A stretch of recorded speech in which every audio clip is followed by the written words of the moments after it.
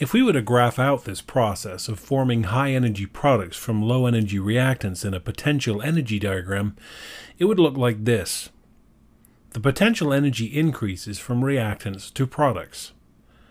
Notice that there's no specific x-axis. The delta E is the change in chemical potential energy between the reactants and products. Likewise, if we were to compare the potential energy diagram of photosynthesis to cellular respiration, it would look like this. The net difference in energy is represented by the delta E. I say net difference because if I was to graphically illustrate a more complete representation of the changes in chemical potential energy as we go from reactants to products, it would look like this. It turns out that energy is required to break the bonds in the first place, frequently called the activation energy. In high school chemistry, we show as distinct steps the decomposition reaction as the reactants form elements, and then the formation reaction as those elements form the products. Your book illustrates this as energy being applied to molecules and then breaking to form atoms.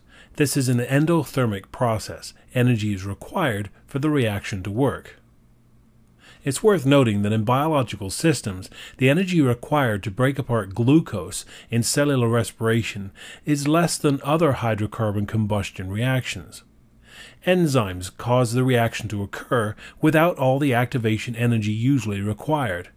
This is why liquid water is a product of biological combustion and not steam, because the enzymes act as catalysts, causing the reaction to happen at lower temperatures.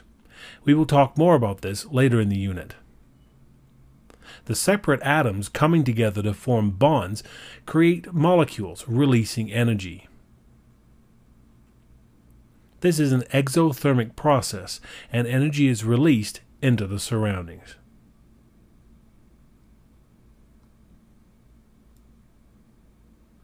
If the energy required to decompose the reactants into elements is less than the energy released to form the products, then the overall reaction is exothermic.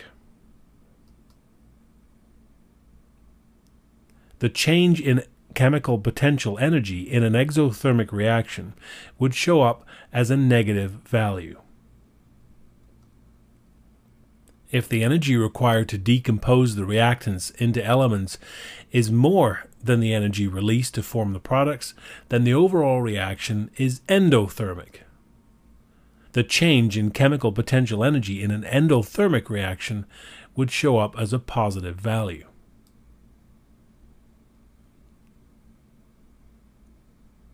Energy and enthalpy. The total amount of energy in a system can include all the types of potential energy, including chemical energy and the energy involved in phase changes, as well as kinetic energy. It is impossible to determine the total energy of a system. However, chemists have determined that the enthalpy of a system is related to its total energy, and a change in the enthalpy of a system is equal to the heat absorbed or released by the system.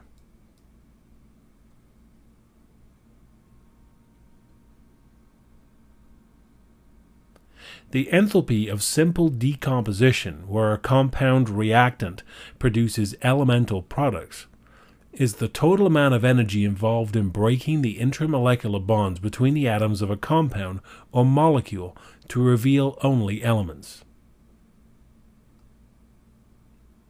The enthalpy of formation, where element reactants come together to form a molecule or compound product, involves the total amount of energy involved in creating new intramolecular bonds between the elements.